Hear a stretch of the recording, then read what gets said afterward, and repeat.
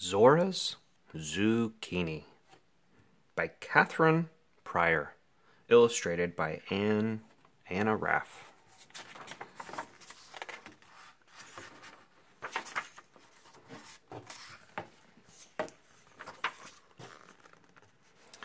It was only the third day of summer vacation, but Zora was already out of ideas. Zora rode her bike in large, lazy circles around the neighborhood, just like the day before and the day before that.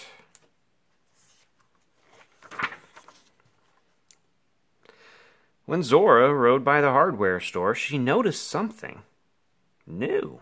A bunch of plants with fuzzy, green leaves. It said, "Free Zucchini." Zora read, Z, like me. She filled her basket with zucchini plants, and she headed home. "Look what I found," Zora announced. "Zucchini! I'm going to plant these in our garden." Zora dug big holes so the roots had room to grow. She settled the plants snugly in the soil. She watered each one. "That's going to be a lot of zucchini," said her father. "We'll eat it," Zora promised. As June, warm, turned to July, hot, Zora tended her garden. She watered the plants when their leaves got droopy, and she cheered every time that she saw a new yellow-orange zucchini blossom. One morning, Zora spotted her very first zucchini. She snapped it off the vine with a quick twist and raced to show her family. Zora's family found a new way to cook zucchini every day. Her brother made bread, her sister made soup, her parents marinated and grated it and barbecued. As Zora's garden grew, they ate zucchini for breakfast, lunch, and dinner. "More?" Zora offered. By the first day of August, Zora's garden was a jungle of prickly, tickly, bushy blossom plants. Every single one of those plants was covered in zucchini. There was no way her family could eat it all.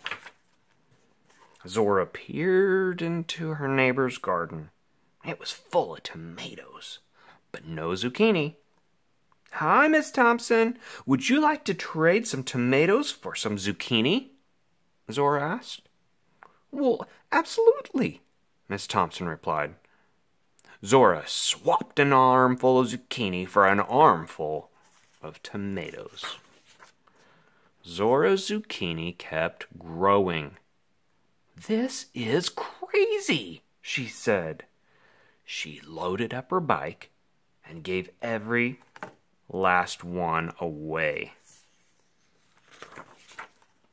The next day, Zora found even more zucchini. "Seriously?" she said. Zora thought and thought. She had an idea, but she knew she couldn't do it alone. Her brother painted signs, and her parents printed the flyers. Zora and her sister posted them all over the neighborhood. On Saturday, Zora's garden swap was open for business. "Take a veggie, leave a veggie. Or at least please take some zucchini." Zora straightened her sign. She checked the time, and the sun got hotter. Zora's feet got fidgetier, and she began to worry that her garden swap was a garden flop. Then Zora saw Miss Rivera carrying a bowl of raspberries and Miss Peterson bringing potatoes. Neighbors stopped by with carrots, peppers, and green beans from their gardens. They shared plums and apricots and cherries from their trees. Oh, people left whatever they had too much of and took whatever they wanted. Zora, she traded and traded until all of her zucchini was gone.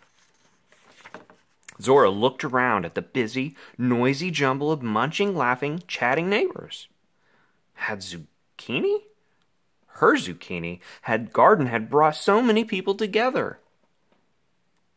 She was already plotting what to grow next summer.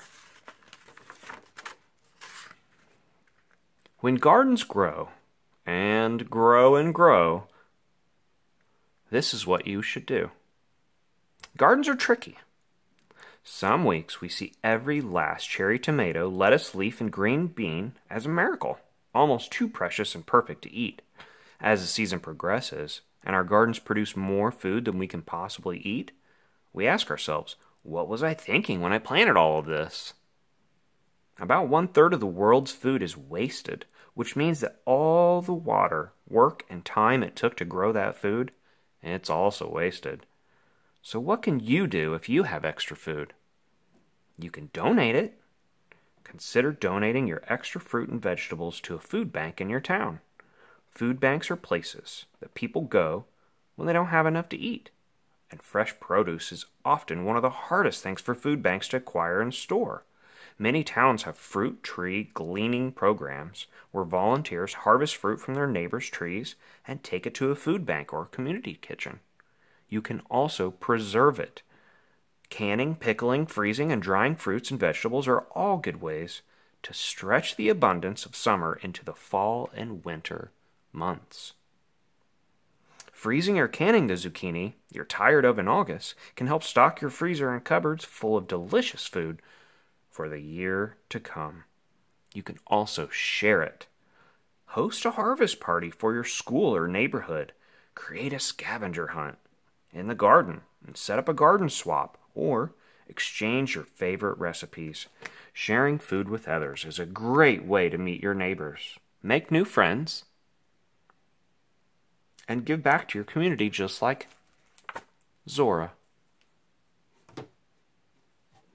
The end.